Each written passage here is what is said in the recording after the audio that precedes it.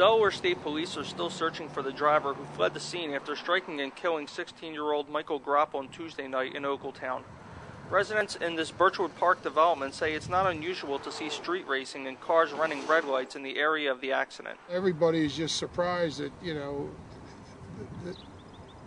well, they aren't really surprised. We knew it was going to happen, but it was just a case of when. Friends took time today to visit a roadside memorial at Delaware 273 and Brownleaf Road that has been constructed since the deadly crash. Police say Michael was crossing 273 with his girlfriend at about 10 o'clock when he was struck by one of the two racing cars. Michael was pronounced dead at the scene. The 14-year-old girl was not injured.